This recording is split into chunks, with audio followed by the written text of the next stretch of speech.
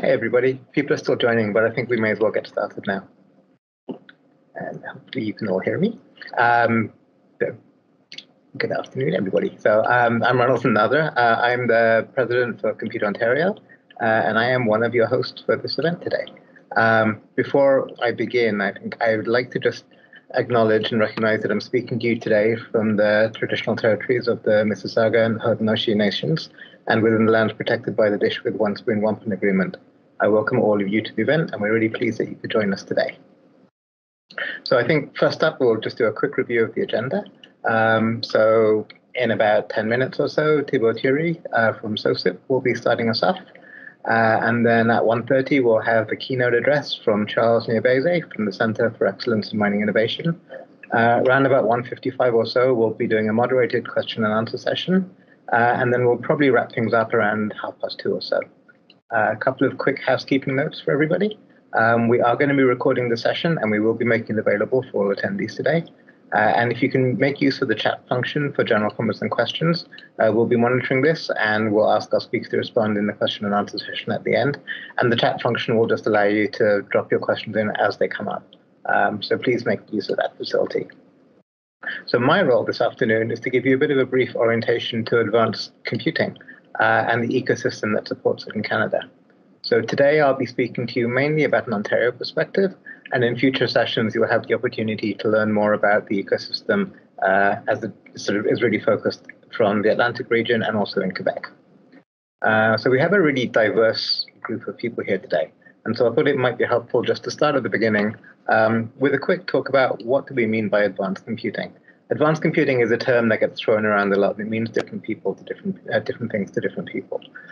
So when we're talking about it today, what I'm really talking about is any kind of computing you might want to do that you couldn't do on your typical desktop or on your typical laptop. So for some folks, that might mean parallel computing. You might be talking about high-performance computing or supercomputing.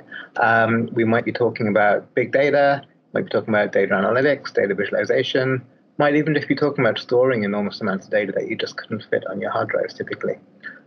Often we use sort of more advanced computing for doing things like machine learning, data analytics, and artificial intelligence. And researchers tend to use these sort of powerful tools to turn raw data into knowledge breakthroughs and solve real issues that we face.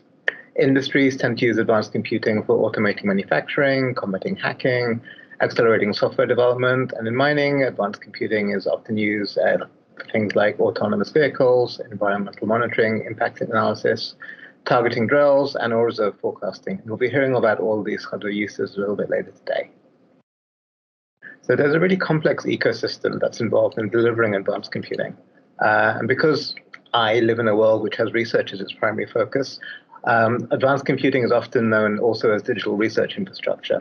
And that's DRI. It's a term that encompasses hardware, data management, software, skills training, infrastructure such as high-speed networks, and also critically the people that can make all the pieces work together so that we can all leverage this technology. And this slide kind of gives a bit of a simplified view of who does what in the ecosystem. So starting on the left, funding. Advanced computing is expensive. And so a lot of the funding for the DRI platform in Canada, at least the national platform, comes through ISED, which is the Innovation, Science and Economic Development Agency. So they provide a lot of the funding, but then there's also significant funding that's provided by provincial matching contributions and also by some institutions as well. So it's a federated funding model, which reflects the federated nature of the ecosystem. In terms of strategy, investment, and coordination, because it is a federation, a lot of effort is required for actually coordinating all the events. So a lot of this work is done by an organization known as the Digital Research Alliance of Canada, and there are also regional organizations across the country as well. So starting from the east, we have AceNet, and then we have CACO Quebec in Quebec, Compute Ontario for Ontario, and everything west of Ontario is currently served by an organization that's known as WestGrid. In terms of how you access services, there are a lot of individual academic institutions and academic consortia that provide the computational power and the expertise to researchers, and this gets coordinated through the National DRI platform. There are also some mixed consortia which comprise both industry and academic members, and they provide computing power and expertise to industry and also link that industry with the academic experts. So examples of these organizations would be SOSCIP, ACENET, and PINC. The ecosystem also includes research institutes. We have university and college libraries, and lots of enabling services such as high-speed networks as well. And there's a lot of collaboration amongst academic researchers and industry, including in the oil, gas, and mining sectors. And several of the regional agencies and the consortia that are on this slide are actually going to be your co-hosts for today. You'll have the chance to chat with many of them. So each of our organizations has a slightly different business model and a slightly different mandate, but all of us support research and innovation in some sort of fashion. And we all have a strong interest in supporting the mining sector in Canada. And we felt like this event we'd have a much bigger impact by partnering for this set of workshops and then opening up to the whole country rather than working individually in our respective regions. And so COVID, for all of the chaos that it's brought, has really helped us to embrace the spirit of virtual meetings. And so by leveraging sort of what we've learned over the last little while at running these kind of events, we thought that we could have a much more powerful and hopefully a much more useful event, which will get some really interesting conversations started here today. So just very briefly, Compute Ontario, we're funded in Ontario by the Ministry of Colleges and Universities, and our role is to kind of really deal with strategy and bringing together provincial and federal investments for Ontario's DRI ecosystem. ACENET supports Atlantic Canada, and they provide infrastructure and also a team of research experts that can really support training and delivery of ARC systems to academic, government, and industry users. Calcul Quebec does a similar sort of function within Quebec. And in Quebec, we also have PINC, which is focused on digital innovation through collaboration between academia and industry. And SOSCIP plays a similar function, bridging the academy and industry in Ontario as well. And I should note that we have Michelle Fash from ACENET and Eric Capel from PINC as part of the audience today, and they would be delighted to answer questions and talk further about what they do. So if you're in Atlantic Canada or Quebec, don't hesitate to reach out to them. And of course, in Ontario, we have Tibor, who will be talking to you in just a second. And we will provide you with some contact information for everybody as well. And speaking of Tibor, I think I will now hand over to you. So Tibor Turi is the Executive Director of SOSCIP, and he'll tell you a little bit more about the work that SOSCIP does and how advanced computing fits into the way that we're thinking about industry and academic collaboration. Tibor brings a lot of experience with academic research, industry, and global R&D, and is really sort of focused on the innovation side of things. Tibor, over to you. Thank you very much, Ranil. Thanks for the initial presentation and for handing off the mic. I have the benefit of seeing each other face to face. So thank you very much for those for participating in those two. Right now, I'd like to give a presentation a bit about SOSCIP. I was mentioned earlier a little bit about SOSCIP, but I want to give you a bit more in-depth cross-section of who we are. So SOSCIP was launched way back 10 years ago. We're celebrating our 10th anniversary this year. It was a collaboration between Ontario academic institutions, FedDev, IBM Canada, and SMEs across the province. So the idea was and still is to bring together academic and industry expertise, all about addressing the innovation gap in Canada, and specifically giving SMEs access to the right technology and the right expertise in order to address various real-world problems. So SOSCIP has, in the time we've been around, we've established a collaborative ecosystem, helping to accelerate economic impact, job creation, and skills retention. So this is the real reason that SOSCIP was put together, that last bullet there. Next slide. So our mission, still as relevant today as it was on day one, is to bring together these industrial partners, big and small, and academic researchers, the experts, provide them with sophisticated advanced computing technologies and expertise to solve the social, technical, and business challenges across sectors. And the intent here is to drive economic growth.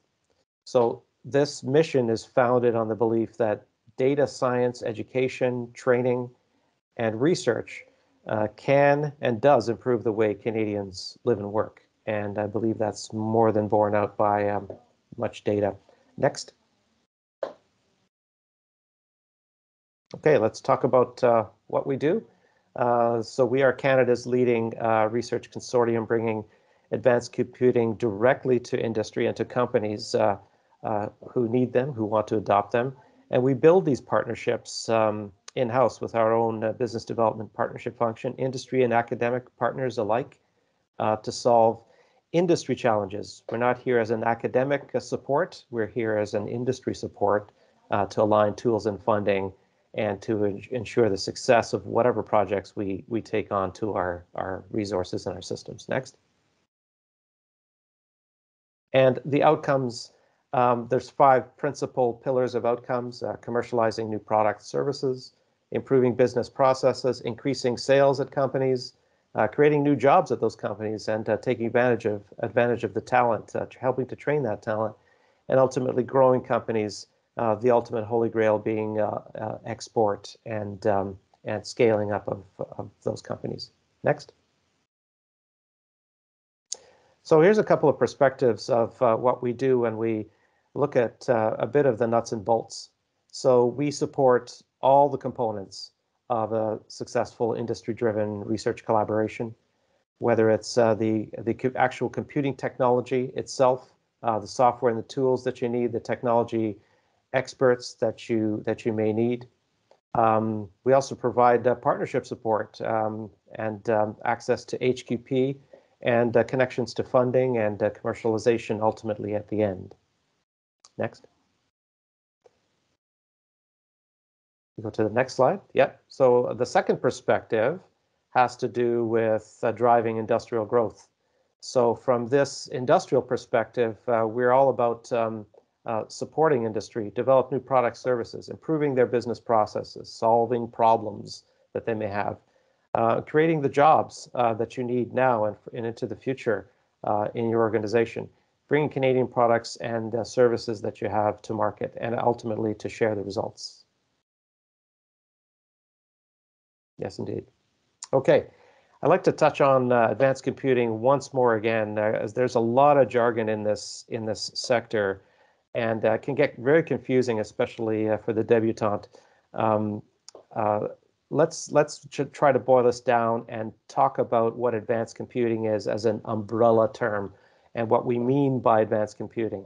So basically, it's much more than your laptop, whatever your laptop can do, and the programs and the apps you may have. This is beyond that, well beyond that. So it's a combination of computer hardware, the actual equipment, and also how you use it. So here's just a short list of some of the terminology that may also apply, that may be included under advanced computing. So everybody's heard of supercomputers. So supercomputing itself can be referred to as high performance computing, HPC. There's machine learning, artificial intelligence, data visualization, visualizing large amounts of data, representing it in ways we can understand. Of course, there's big data, massive amounts of information, and data mining, how we look at that information, something that was up until now impossible to really see without the help of advanced computing. Cloud analytics, data analytics, deep learning, virtual twinning as a concept to bring into the digital world something that lies outside of it. Natural language processing is gaining ground. Smart computing, and on. We could talk about all these jargons, but ultimately advanced computing is an umbrella term where you can have access to any one of those that may fit your particular need. Okay. So why do we need it? Now that we know what it is, let's boil it down to 4 simple areas. So first, the problems that you have and that you're trying to solve are just too big. So you need more memory than your regular laptop can handle, significantly more memory to solve some kinds of problems.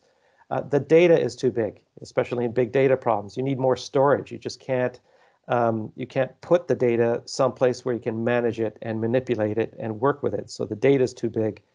You need more storage. Problems take too long. You need faster results. or the problems are just simply so complex that you need more and faster computations. If you have a need in one or more of those, you are a candidate for advanced computing. Next. SOSCIP itself, we do have our own facilities, our own hardware. We have 3 different platforms. The Cloud Analytics platform, Canada's only dedicated cloud analytics platform for industry applications and use. We also have, as our crown jewel, our CPU accelerated platform, where we do deep learning and simulations of all different kinds. Also parallel CPU platform, a more traditional kind of CPU technology, but nonetheless very good for doing many different types of problem solving and computation. Those are our 3 platforms.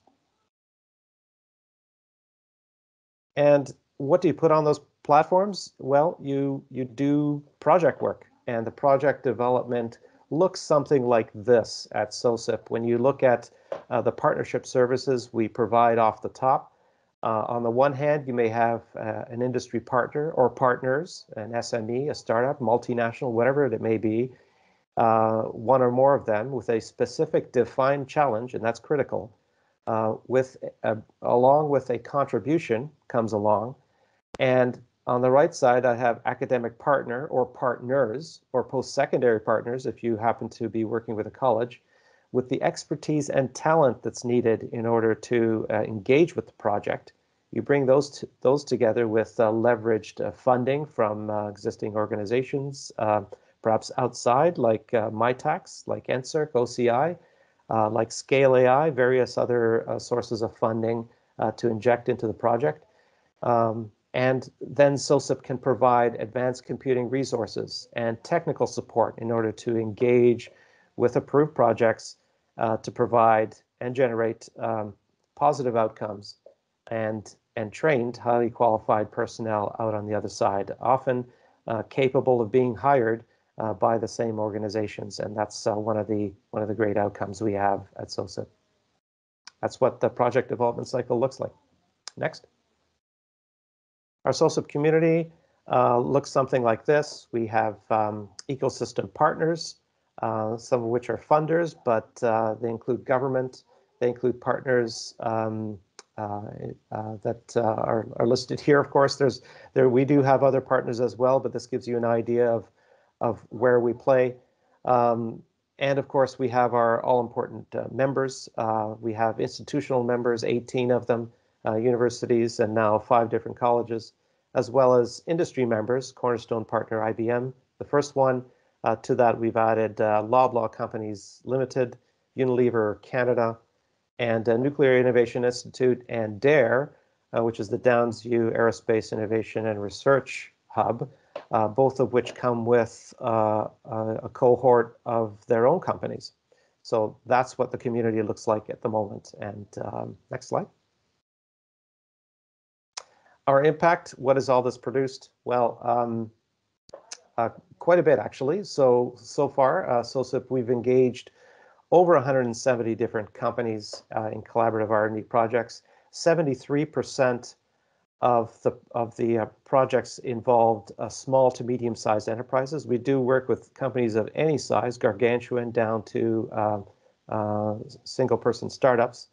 But that's quite a large fraction are small to medium size. And we have helped to deploy the next generation talent. More than 1,057 and counting have gained skills and experience being involved with SOSCIP projects. More than 552 industrial personnel have also been involved along with those HQP. We're also building an ecosystem with over 290 collaborative R&D projects, and $43 million have been leveraged in R&D investments in those projects as well. Next. So let's shift gears a little bit and start talking a little bit about mining innovation, and how AI, for example, can transform mining innovation. So I have some suggestions, perhaps some perspective candidates where there might be top areas for AI leaning in and transforming mining today. First of these is optimizing operational performance or supply chain, anything to do with operating the mine in a more efficient way, gaining more revenue, making things run more smoothly in ways that, in multidimensional ways that a human operator, a human mine manager might find challenging, is something that AI can definitely help with. Another area is reducing energy consumption and GHG emissions. This is, of course, top of mind these days and will become more and more important in the future. How to use the energy more efficiently, how to reduce those GHG emissions. In order to do these things, you need to have a really in-depth understanding of the operations in the mine. Third, wearable technologies and Internet of Things, knowing where equipment is, where people are, what they're doing, and making sure that safety is a factor at all times in real time. This is very important in wearable technologies and something that AI can help with. And also human-centered, smart, and autonomous mine design. It's a bit of a head shaker, but it's true. For all this computing that we may be wanting to insert into mining, it becomes more human-centered if you do it right, and it makes it a better place to work. It makes it safer. It makes it easier. So being human-centered is one of the great features that AI can bring, provided it's designed in the right way. It becomes a better experience for users and for everyone. Okay, I believe we've been kicked out, and or have we? Let's see. Okay, thank you very much. Seems that we're back on track. And of course, finally, attracting and developing and retaining talent. This is very important in the future of mining, making sure that these highly qualified people, the next generation of mining innovators, is brought in, is developed, and is retained. That's an extremely important part, and something that AI can also help it with as well. And to the next slide, please.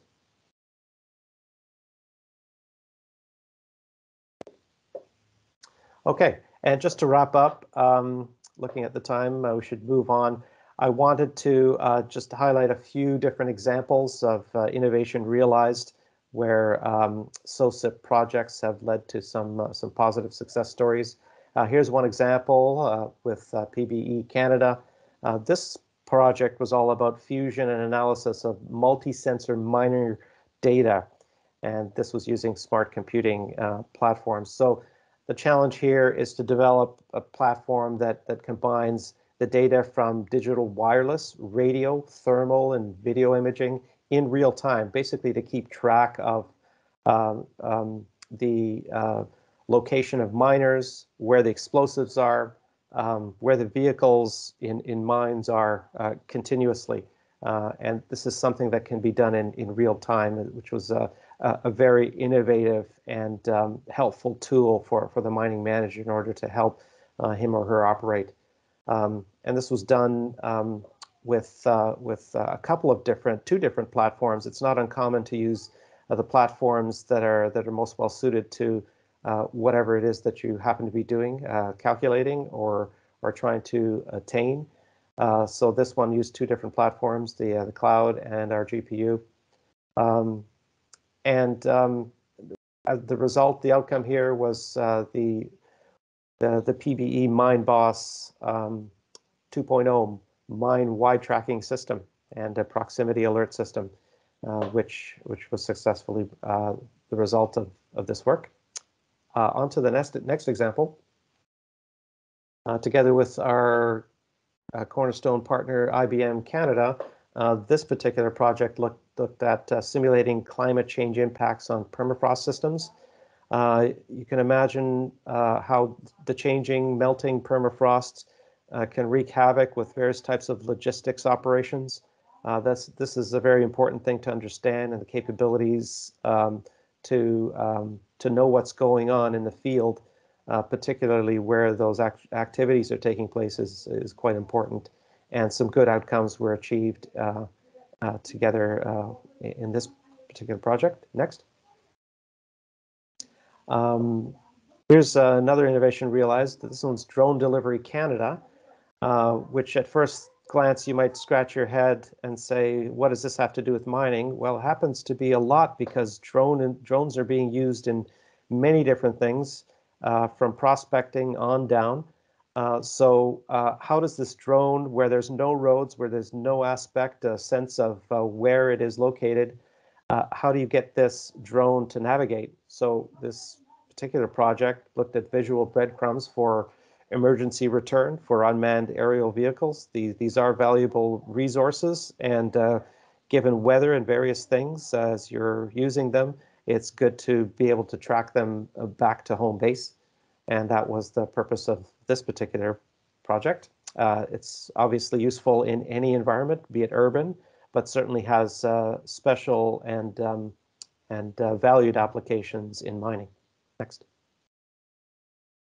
Cisco Mining Corporation, they did a fusion and analysis of multi-sensor miner data using smart computing platforms. So the challenge here was to use cloud computing to automate, represent, and analyze data sets to improve geologists' work and reduce the time and cost of compiling GIS maps, which is clearly quite important. And we had some good results come out, good outcomes come out from this particular project as well, including Java implementation of hillshades and canny edge detection algorithm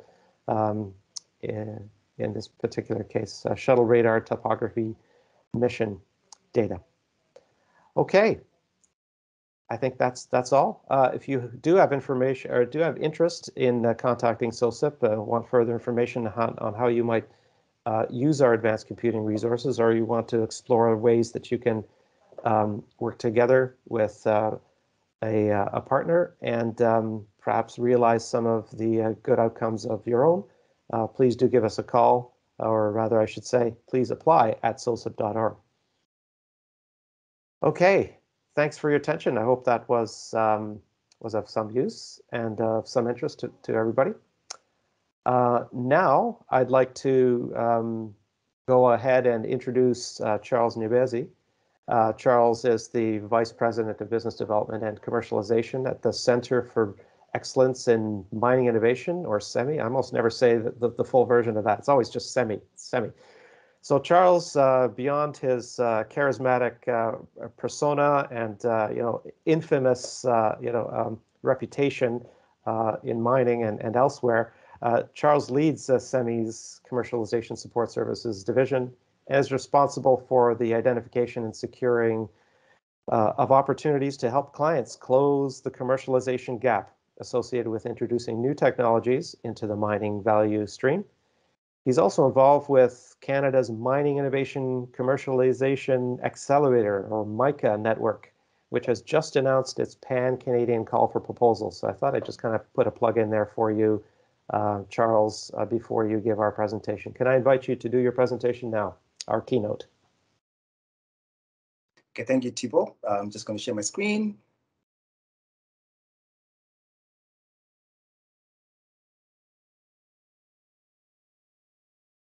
All right. Hey, Tibor, maybe just do a sound check. Can you hear me okay? Can you see my screen? All good, Charles. Looks good. Excellent. Thank you. Again, thank you, Tibor, for inviting me to speak. And I just want to say bonjour, everybody across Canada. I'm so glad to be able to share with you some thoughts on our industry and how we can make that connection between mining and advanced computing become more apparent, kind of just flush it out so that everybody can see it more clearly. But before I jump into the presentation, I want to acknowledge where I am. I am in Robinson-Huron Treaty Territory, and the land on which I am in right now is the traditional territory of the Tikmashang Anishinaabe. What I want to do is start off by sort of enrolling you into a conversation. Look, I am totally biased in that I love mining, So everything I say about mining comes from that kind of viewpoint of somebody who's totally sold out to mining. The world as we know it right now depends on mining. I think all you need to do is look around you and sort of make that acknowledgement. Not only is the world dependent on mining today, but it is a generational dependency. And I've sort of looked at mining now as an existential resource. You know how people talk about climate change as an existential threat? Well, mining is that existential resource that we need. We cannot live without it. So we all have phones, we've got computers, we've got lights, cables, electricity, etc. And all these are brought to us courtesy of mining. There's never been a time in history when there has been so much demand for technology, minerals, and metals as we have right now. So things like copper, which is supposed to double in demand for copper, lithium, cobalt, and nickel. Mining is a primary industry. And I like to say to people that, again, totally biased, that mining is the god of all industries, that all the industries sort of depend on mining. But I will acknowledge, though, that advanced computing is something that we all need. Without advanced computing, we would not be able to be speaking together right now. So kudos to advanced computing as well. Mining is a multidisciplinary business system. It's a multidisciplinary industry system as well. Mining is no longer just about mining. The demands of the low carbon economy are causing us all to think about sustainability in different ways. And mining needs to do what it does in a cleaner way. There's a surgence of clean technologies out there that can all support mining. We all know that when you truly calculate the true cost of, say, carbon on any product, you'll see that when you roll all the way back to where the resources are coming from, that we must responsibly source these inputs that are going to create the future that we're all looking for.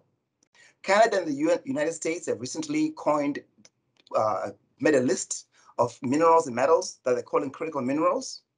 The world is resource hungry for minerals and metals. This is why we've got those critical minerals. There's a large portion of this world who don't have what we have, right? They don't have the fridges and the stoves and the toys and the gadgets, the ATVs, snowmobiles, etc. They want these things as well. And the only way they're going to get all these things is that if we produce more minerals and metals. So you may be wondering, well, what does all this have to do with advanced computing? Beginning with the end in mind, here's what we want to do. I would like to connect the resources, capabilities, and assets and opportunities in advanced computing with what's happening with the mining value creation ecosystem. So the mining value creation ecosystem, if you think about it end to end, it's not just that hole in the ground that is mining. Mining is a whole entire process, starting all the way from prospecting, exploration, all the way to rehabilitation and repurposing. So what I'm going to do is I'm going to connect the dots between these components of mining and advanced computing. And hopefully by the end of our presentation, some people, most of us can walk away with that aha moment of seeing where those connections are. But before I jump into connecting the mining value creation ecosystem to advanced computing, I want to start off by introducing you to CEMI and to Micah. So let's talk about CEMI. CEMI, 14-year-old organization, will be 15 years old in May. We're a teenager.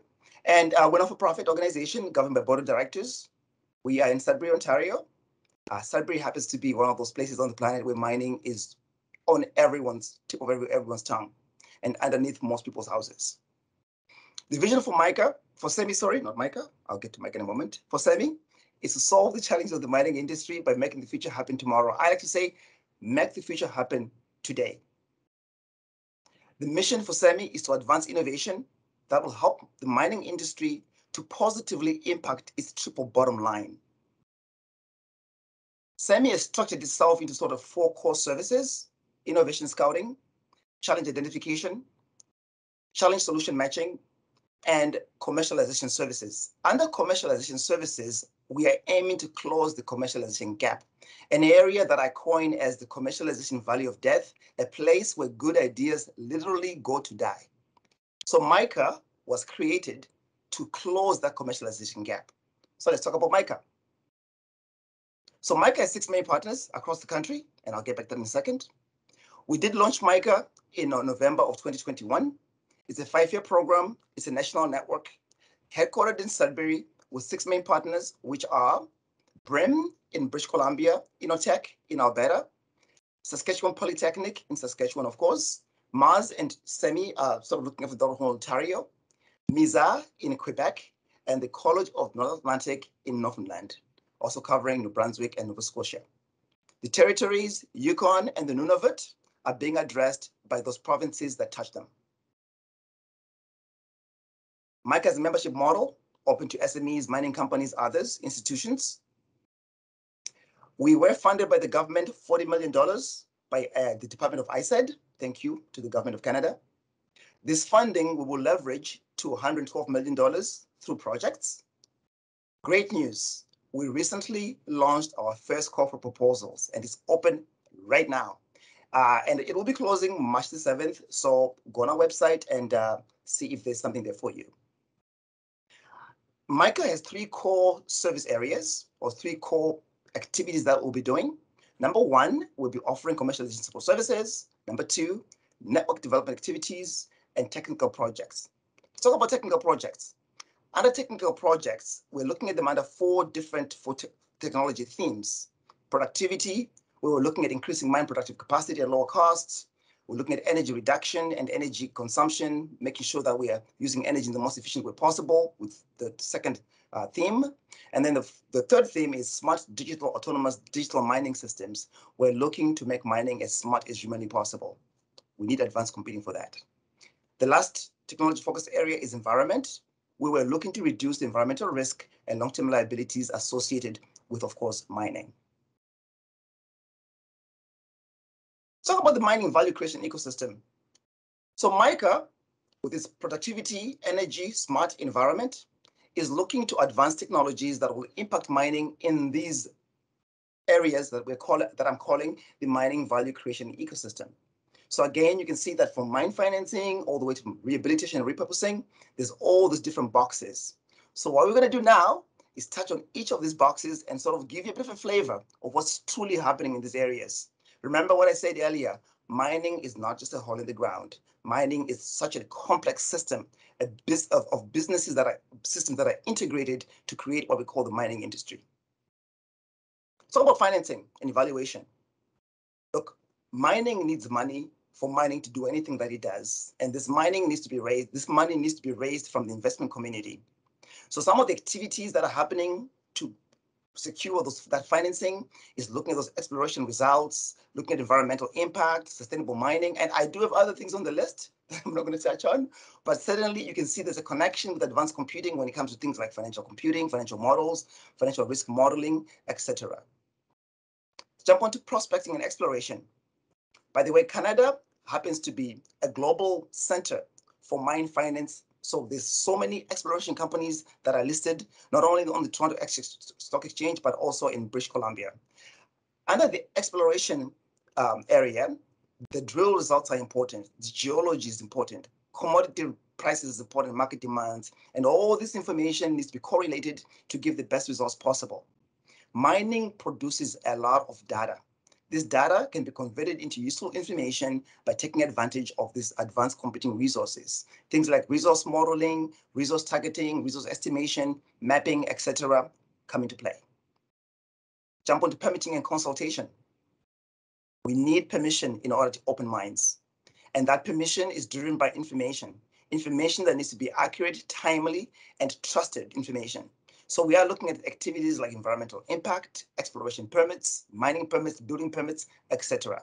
There's even an instrument called 43101, which is a very common instrument in mining. And again, if you look at the advanced computing resources, we look at those impact modeling type and also trust. We look at the blockchain working, those digital certificates working, risk management has to be done. But again, there's so much information flowing that we need advanced computing resources to make this information flow.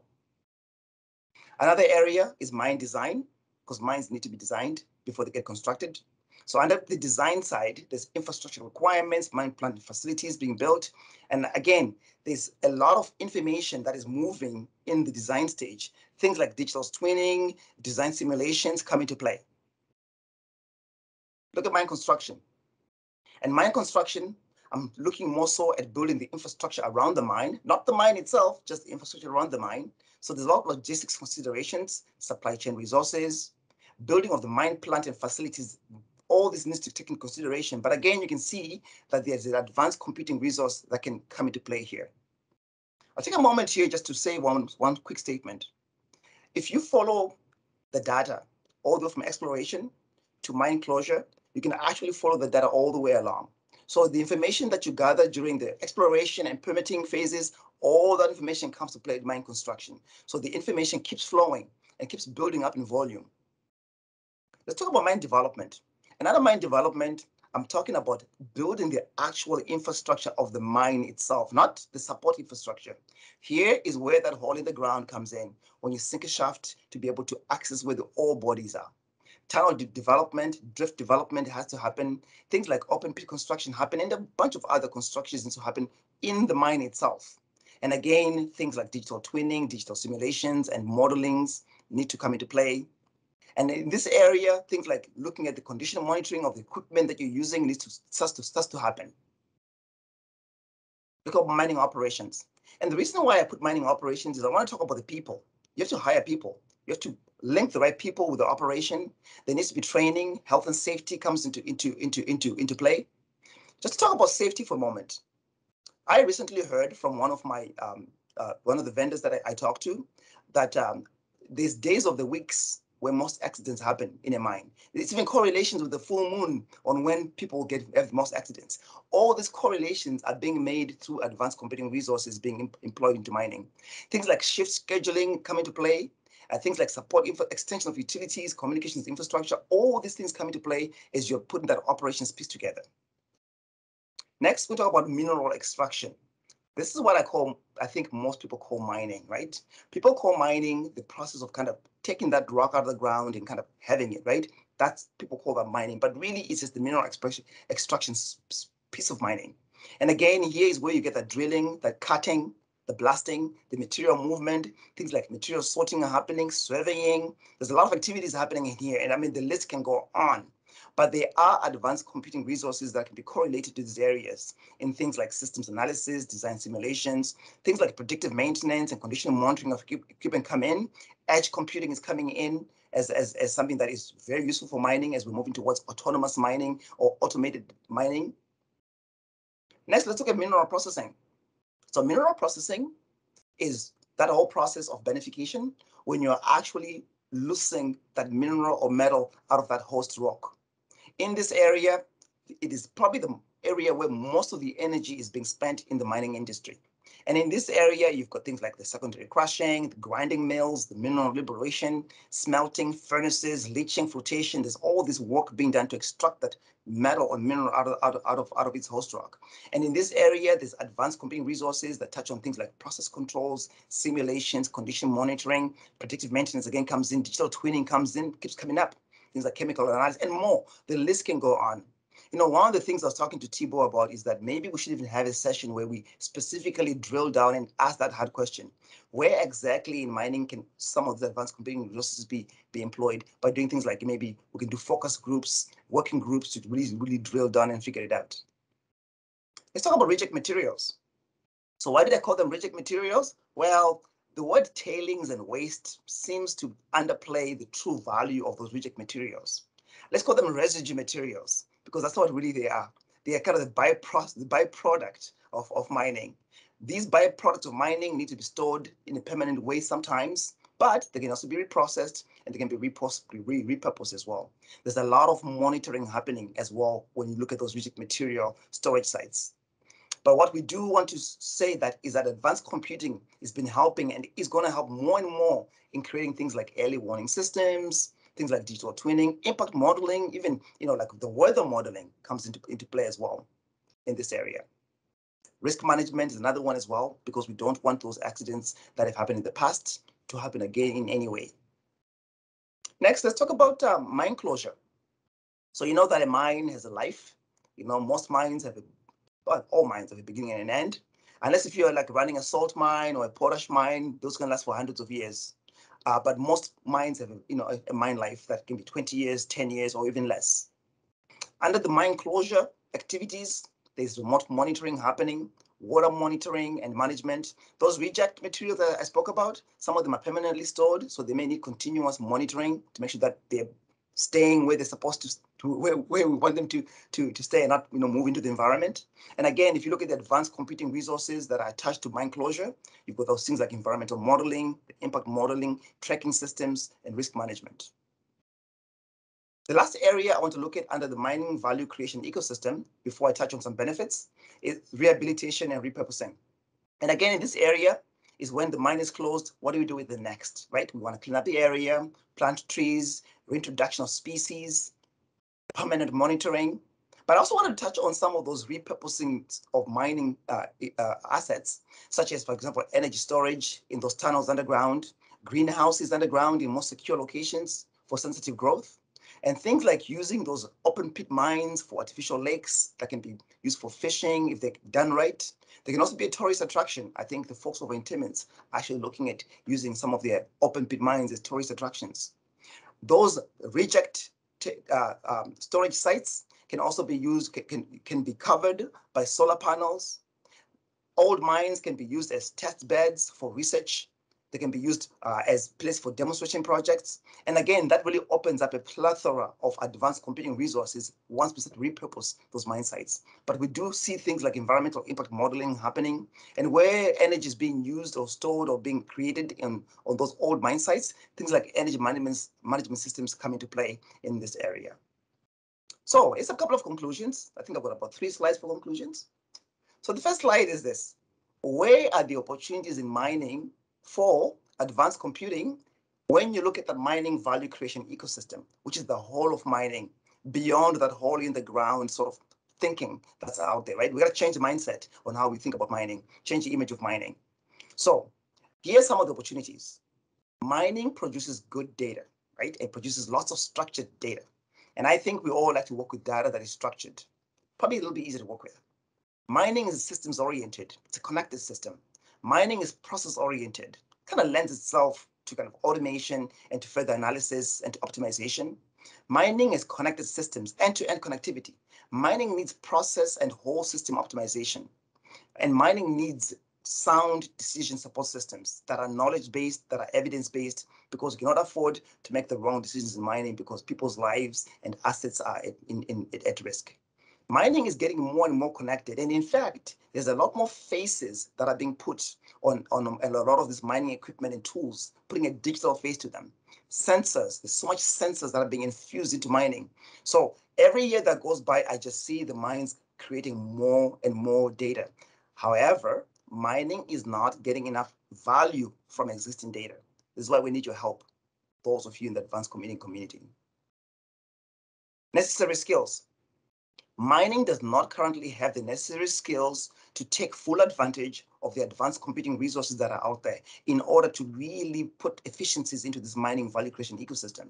We're going to need data scientists, data engineers, we're going to need analysts, software engineers and programmers, developers. We're going to need process engineers.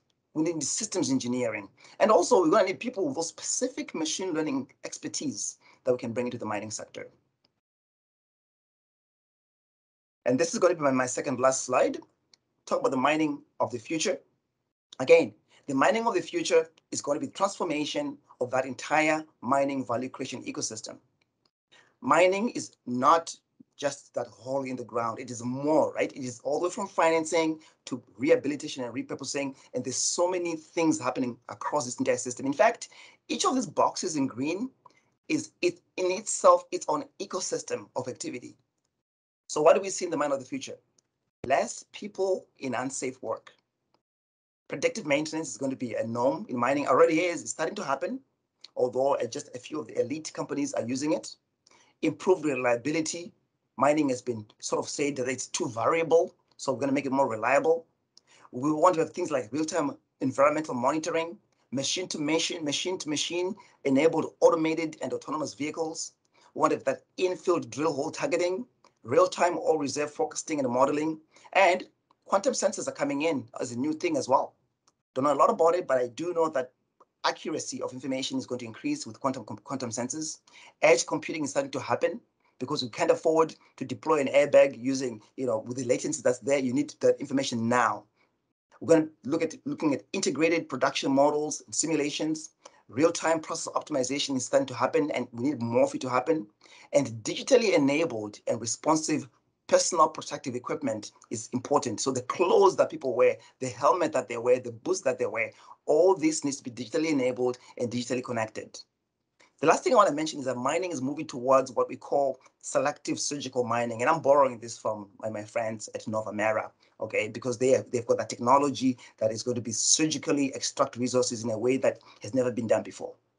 So I'd like to thank you all for listening to my presentation. But before I pen off and ask Tibor to come back, I want to remind you that MICA has its first call for proposals open right now, and the closing date is March the 7th. So I don't want anyone out there to miss that date. It's an important date. So Tibor, I'm going to end my sharing and hand it back to you. Thank you. Okay, thanks very much, Charles, for that excellent presentation. We appreciate the kind of the perspective that you brought and kind of the various angles of the mining sector, the questions that we might have. Speaking of questions, don't go anywhere, Charles, because now we're entering our Q&A session, where we open up the chat box, as it were, to various questions from our participants. Hopefully, many of them have had a chance to consider what else they want to ask of you, or what kind of queries they might get some insight with. So I think the format we're going to be using is raising your hand, which is also available to you on the control bar. So please, we're going to try to do this. Raise your hand if you have a question, or put it in the chat. It's your choice.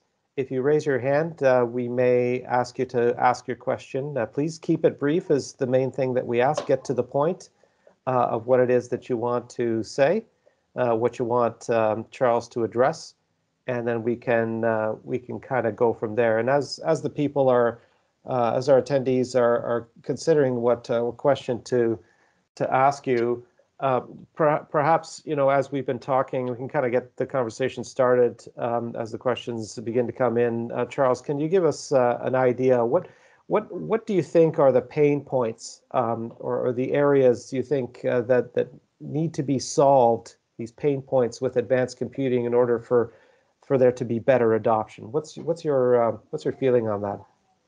Yeah, great question. I think the mining industry is honestly on a rapid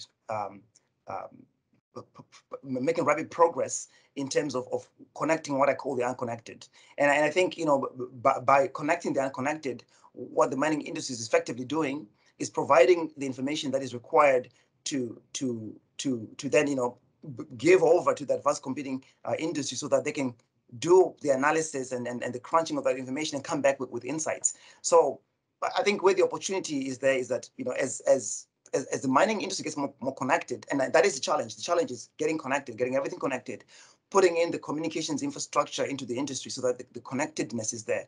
Now it is happening. It's accelerating. But I think where the missing link right now is what to do with all those mounds of information, right? There's just so much data being collected, and we need to find a way to be able to channel that data, to access those advanced computing resources and make things work. Now, I must say, with the cloud computing coming up, with more cloud computing happening, you don't necessarily need to have a lot of those resources on site. So companies tend to reach out.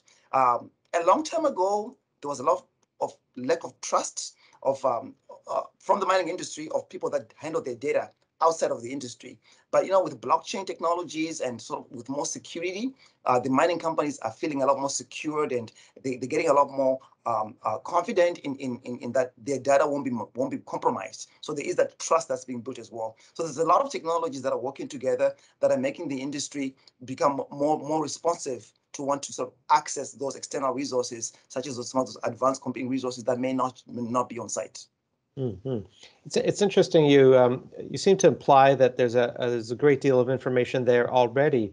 What state do you think is the level of digitization, if you will, of in the mining sector? Is there enough kind of data being brought in, or do we still have to up our game and gather more data in the first place? What's your sense?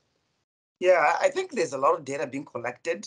and being kept. And I think historically, I mean, I recently heard that IBM did a big study in Australia, where they looked at data for the last 80 years, the exploration data for the last 80 years, and they were able to use this data to really find out some great insights, on where maybe, there should be better targeting of drills for the exploration side. So the data is there, but it just needs to sort of start to get looked at in a more meaningful way. And there may be some opportunity for the mining industry to get maybe more knowledge on how to actually collect that data and store it in a way that will enable it to be more ready for advanced computing. So maybe the way the data gets collected, the way it gets structured when in the collection, there may be a need to help in that area.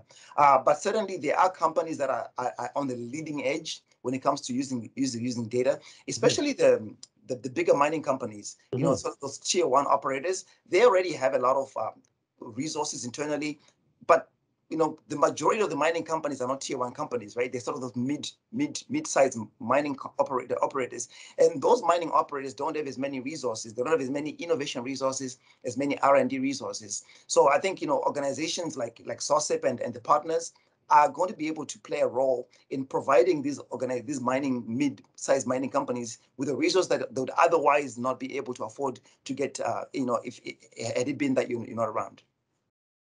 Okay. Yeah, great. Charles, we've just had a general question. I think quite a number of them related to availability of our presentations, both mine and yours. So I think we'll be able to do that, provide that to whoever might be interested. We could provide PDF files of our presentations. Is that okay with you? Oh, for sure, 100%. Okay, lovely. All right. So just kind of turning towards some of the questions in the chat. I think we have maybe a few hands up here. What are the possible health and safety and environmental impacts? And just as I looked at that, the screen changed on me. Yeah. What are the possible health, safety, and environmental negative impacts of the emergence of advanced computing in the mining industry? That's an interesting question. What are the negative impacts? What are the negative impacts of advanced computing as pertaining to health and safety in mining? Oh boy, negative. I thought it'd be all positive. That's the whole point of getting it. You know what? I mean, maybe I'll give myself a moment to sort of think about what I would call a negative impact. Look, here's the thing. Okay, I think if we sort of say, look, that the positive side is going to be greater efficiencies, more safety for the people, better for the environment, more energy, optimized usage of energy.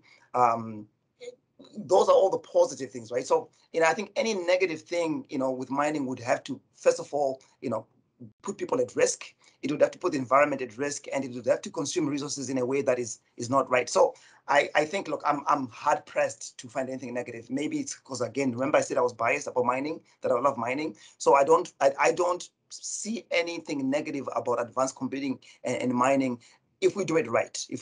Right? I think, like if there's some rogue element out there that is going to use information for mining in a negative way, that will be outside of our control. Yeah, right. Yeah, if I think of the one of the examples that I put into my presentation, kind of keeping track of where the equipment is, where the people are, where the explosives are. I mean, this is only a positive. The way I see it, the mining manager, he or she needs to know all that information. Would dearly love to have reference in real time to where these things are, so that there could be more of an efficient, operational plan put together, keeping people away from explosives, keeping the equipment engaged, and taking out the minerals that will be taken on up. So I think it's all in the intention. It's all in the algorithm.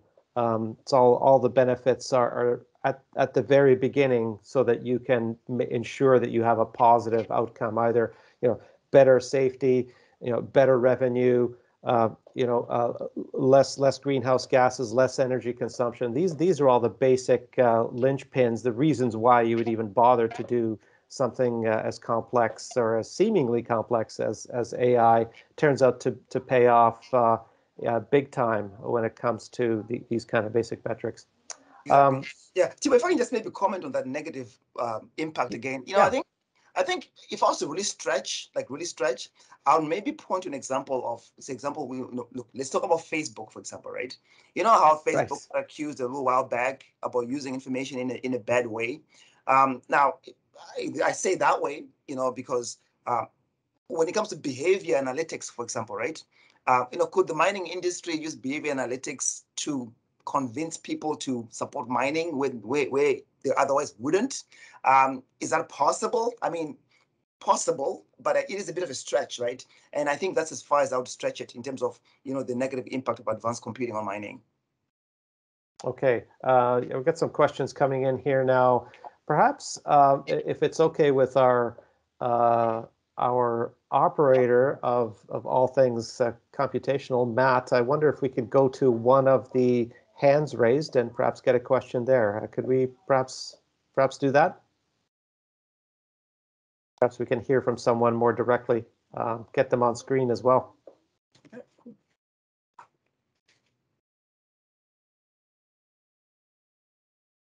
And not seeing any indication. Matt, can you send me some kind of indication? Otherwise, we can move on to another question in the chat. So let's perhaps go to this one here. So the question is, what is digitally enabled and responsive PPE, and how far along is this technology? Okay, so I would answer the question this way. One of the things that we want to know is the health and condition of the boys and girls who are working in underground mines, and there are technologies being created today, where they can monitor the well-being of an individual and be able to use that information to ensure that that person stays healthy and stays working in a way that is functional. Safety is number one. Mining is all about safety. It is number one. So we want to ensure that people are safe in their working environments. And so there are technologies that can sort of measure the flow of the fluid in your body, the blood. It can measure your breath, it can measure your heartbeat, and really sort of make sure that you're working in the best way possible. I don't know if you're aware of this, but in some of these deep mines, people even have a work rest regime where they work for a number of minutes and they have to rest because the environment is not very friendly for human beings to be in. So in terms of, and then another technology I'd mention is, even the people's boots that they wear. There's a company a vendor that we've been talking to who wants to use the walking process of a person to kind of recharge, the person's the batteries that are powering the digitally enabled clothing that a person is wearing. So again, it's about making miners as smart as humanly possible. That picture of your grandfather's grandfather in a mine with a hard hat and those coveralls that look like they're from the 1800s. We want to shift that, right? And in my mind's eye, right? And maybe I'm just too Star Trek-y, but really that Iron Man look of a miner of the future is really what we need to drive towards, right? So that person is digitally connected and that person is able to even visually connected digitally, so that when it comes to things like repairing equipment, they're digitally enabled to be able to do things like that. So that's how I look at that. So there are companies doing that already. For example, Genetech is a company here in Sudbury. They have a really smart helmet, which is able to sort of give people a lot of insights on what's happening around them, around their environment. With the emergence of electric equipment underground, it's really, really quiet equipment. And so you need those proximity sensors to be around, and you need the individual, the person, to be able to have something on them that sort of gives them some of those warnings when they're approaching equipment, because it's so quiet, right? You can't even hear it coming, some of this equipment, because they obviously don't have the same engine as a diesel engine, which is really loud. So the electric ones are really quiet. So people need to be aware of that situational awareness and just information flow, to be able to have like a heads-up display where information can be presented to a person. All these things are kind of coming into play to make the people smarter. Now, take advanced computing, take all the information that the person is collecting and receiving, and then get more value out of it by using advanced computing techniques. That's sort of where we're going when we talk about that PPE that is digitally enabled. Right. I think the picture you're kind of painting, it's not so much your grandfather, the miner, so much as your son, or daughter, the spaceman or space person, You know, because when you get down there, you have all this protective gear. It more and more resembles a space-like environment. And you know, I think of, you know, mining on the moon or mining other bodies, celestial bodies. Ultimately, it will become a space trip. So when you get into these inhospitable environments, especially in deep mines where it gets very hot, very inhospitable, you kind of begin to resemble more of an astronaut than a, you know, classic miner with just a helmet and a pick, something like that. Okay, let's ask, by all means, if you have any more questions, or if you're able to put them in the chat, by all means, please do that now. We do have a few more minutes left.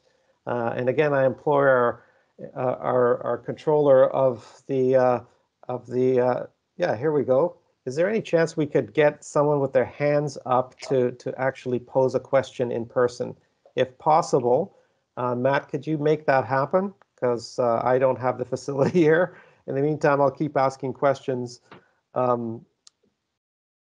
using the meeting chat. So let's talk about, yeah, let's go to the next question. Let's see now. Moving right along. Right. Yes. Just a comment here, returning back on a previous question, that this person had no idea that miners had you know, HUD capability like a pilot. So that is very good. You know, here we have the potential to educate people, get them. Oh, I see someone on the screen that might have a question. Basically inform them of all the great things that are going on. It might be news to some people. So we have a question here from Peter Rogan. Peter, please, by all means, ask your question. Thank you. So my question has to do with your upcoming call for proposals. So we have, most of us, some of us at least, haven't had any direct interactions with your organization, and it's a little daunting in the amount of time available that we're going to put in a proposal as lead applicant, especially if we don't have membership. Can we write to you to somehow, you know, tell you what our solution is, and you can tell us whether or not there are, who would be like-minded partners who might actually be lead applicants on a proposal? I mean, it's sort of the logistics of this process, right? Yeah, Peter, thank you for that question, and that's a great question. To answer your question, well, first of all, what we've done is the phase one or stage one application form that we have is honestly quite simple in terms of, you know, what we're asking, right? I think we're asking the right simple questions to be able to give us enough information to go on, right? So if you go on our website, you'll see that there's 5 questions in there. I told somebody yesterday that, you know what, you can answer these questions in your shower, okay? You're doing a shower, you can answer these questions. But certainly in terms of refining them, you can do that after the shower to make sure that, you know, the wording is right and that you're really targeting it. On February 22nd, which is next week, Tuesday, after the Family Day, we actually are going to be hosting a presentation where we're going to be telling people a little bit more about sort of the structure of that first call for proposals. But I want to confirm with you, Peter, that yeah, you will not have a challenge in terms of completing the form. Now, if you would like to have a conversation with me about the onboarding process to become a member and ask any other questions, we'll be more than welcome to that conversation with you. My email address will be available to you after this. Please reach out to me, reach out to organization. We can do a bit of an interview process and bring you up to speed on the opportunity through Micah. Okay, thanks. Okay, welcome. Okay, wonderful. Thanks for the question. If you have any more questions, or if there's anyone else wanting to put up their hand, ask it directly. By all means, do that now. I have a question here.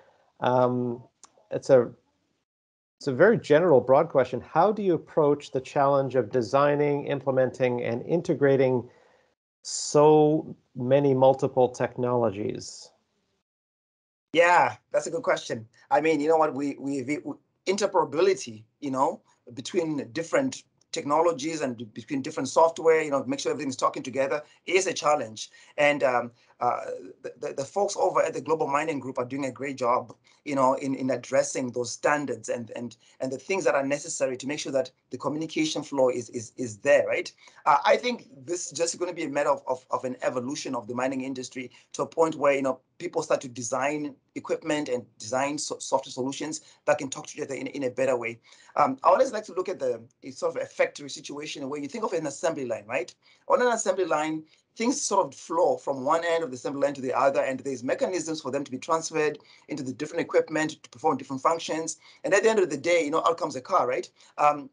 But with mining, when you look at it in the same way, the information that is at the finance end and the exploration side and at the design and at the permitting side, there's some discontinuity of information flow today. There's some discontinuity of information flow. And then what ends up happening is you end up with the silos, right? Now, if you look at an operation itself, like a mine, an operation itself, you will find that there's a lot more integration of different applications. People are building these connecting APIs to connect the different applications. But I've always said in my mind's eye that, look, at the end of the day, someone needs to stand up and say, I'm the Google, I'm the Microsoft, I'm the Apple, I'm kind of the Uber of mining. It's the Amazon of somebody. At the end of the day is going to need to take a position of having that sort of structured, maybe application that is more widespread. Now, there's a few of them out there, okay, and I'm not going to mention any names, but there's a few of them out there who are actually making progress to establish themselves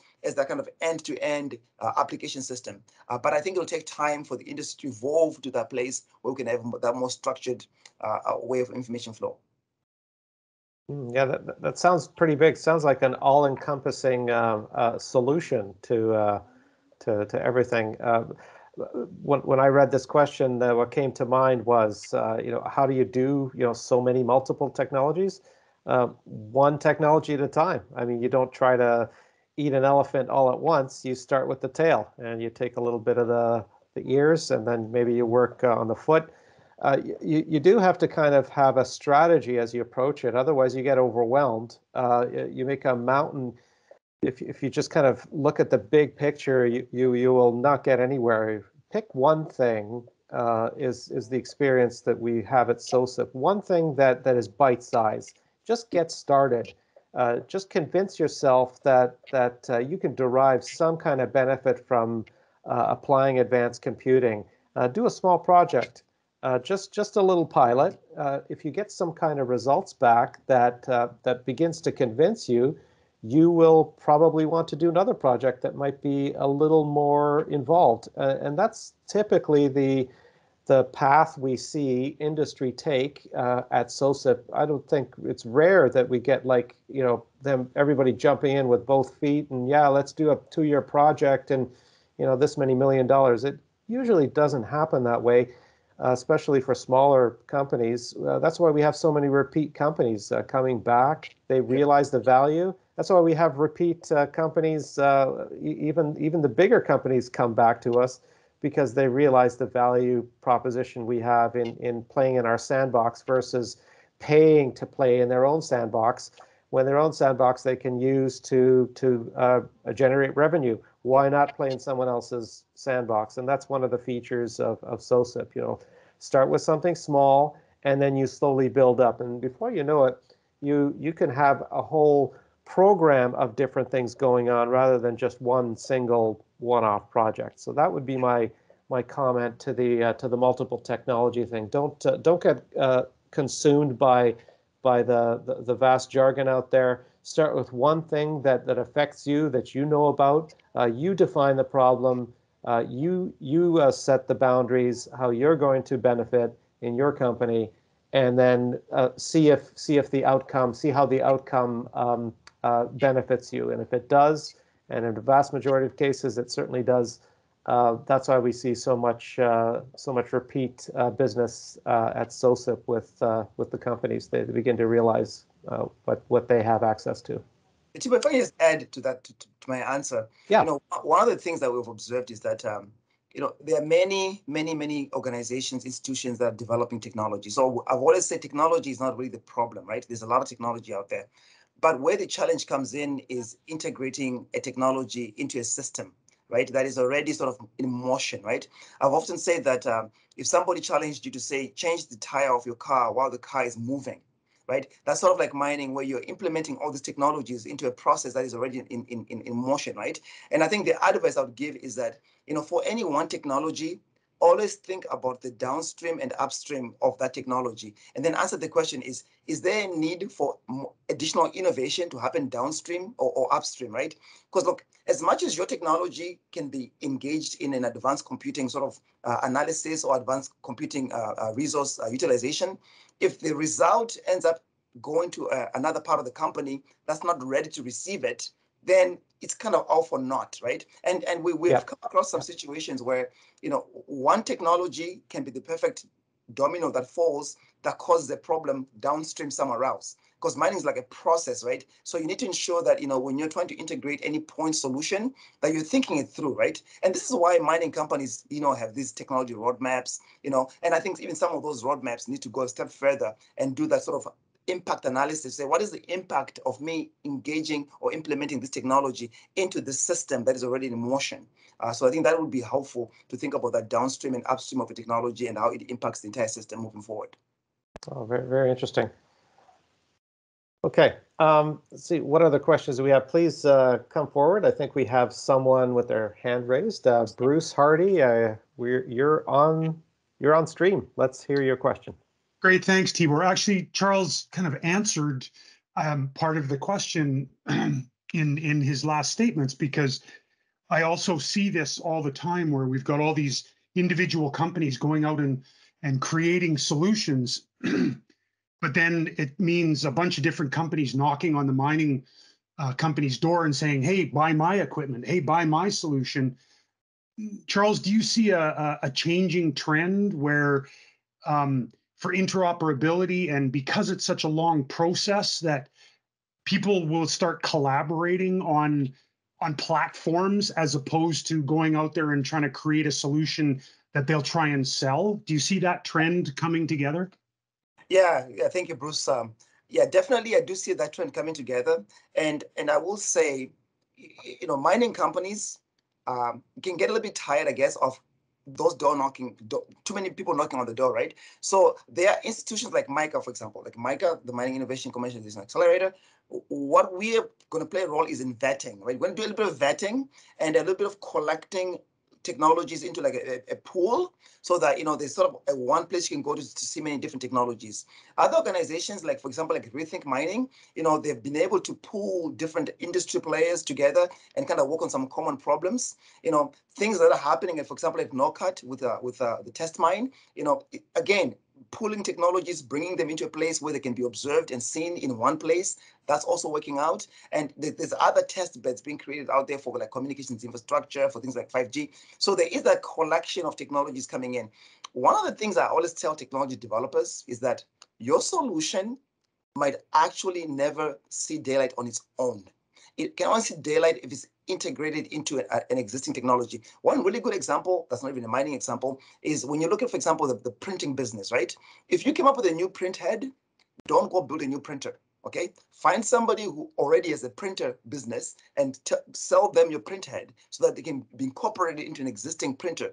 That's another way that mining sort of innovation is to look at mining. They need to ask themselves the question is, am I going to be a brand new solution, or can I be integrated into an existing solution that needs to be modified with my technology? So there's a little bit of that happening. And I always point to the example of the iPhone, right? I say, wow, okay, how many different patterns make up an iPhone, right? So same thing with mining, right? When you look at any mining solution, the question is, how many different technologies or IPs come into creating that solution? So it is a combination of those IPs to make things work. And I think we're going to see a lot more of that.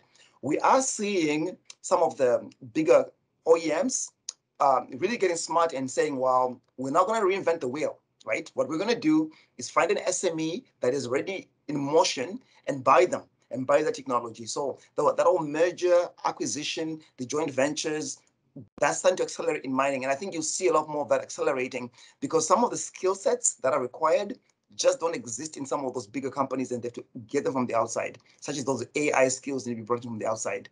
So there's a lot of more of that integration happening for sure. Awesome. Wonderful. Thanks. Thank you, Bruce. On that kind of same kind of subject area, what do you think is the receptivity in the field of mining these days for a new company to come on board with some new technology? Are they going to be?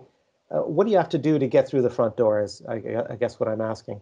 Yeah, great question. You know what? I think the first thing is you need to knock on the right door. Mm-hmm. You know, I think I found a lot of innovators come up with an idea and they approach a mining company, they knock on the wrong door. Actually, the wrong door gets opened, they get in, and the end is not good because you actually never reach the right end, right? Now mining companies have gotten really smart, especially the bigger companies. They've set up different groups within their companies, and these different groups are serving that purpose of being able to sort of be the validator of those technologies. And again, the emergence of organizations like CEMI and what we're doing with MICA is enabling the mining companies to sort of not suffer, not meet new companies that they've known nothing about, and being able to meet those new companies that are somewhat validated. Another thing I would say is that a new company needs to demonstrate its technology in a way that is convincing to the industry, right? And to be honest with you, the best way to convince the industry of your solution working is to try that technology in as near an environment as their operating environment as possible, right? That's why, you know what, I think what is happening at the test mine here in the Sudbury area with Knockout is really good, because it enables people to actually see a technology being tried out. I have actually had some of our clients go over to the Knockout facility, set up their equipment in there, and be able to invite people to come take a look at it in an operating environment. So that's really, really important. I guess, maybe just to end the question, I would say find someone who's already in the industry who maybe you can work with, maybe you can work as a partner, because no technologies exist on an island in mining. There's always someone either on your left hand or on your right hand who has a technology that you can marry yourself up with to move your solution forward. Okay, wonderful, and a great place to end up. Our time is waning. We only have a couple minutes left. It's my pleasure to thank you, Charles, for an engaging conversation, great presentation, kind of getting us started off on what we hope will be a series, future follow-on discussion and events that we plan for the future, perhaps talking about more specific geographic areas, specific issues, concerns. So there is a question here that we might want to pose to the audience just before we sign off, is what topic would make you come back for a second session? What would be worth the next step here? Where do we go from here in this mining conversation that would be of most help to you? So would you take a moment now and just give us some of your ideas? We really value your feedback, because this is how we'll gauge what it is that we'll do next, what it is that we'll arrange that will be of value to put on in our follow-up session. But as an inaugural session, Charles, thank you very much for joining me today, and the whole community. I hope this has sparked some interest. There is some contact information on your screen right now on who to get in touch with. This is the all-important point where we invite interested parties for further conversation about what we've been talking about.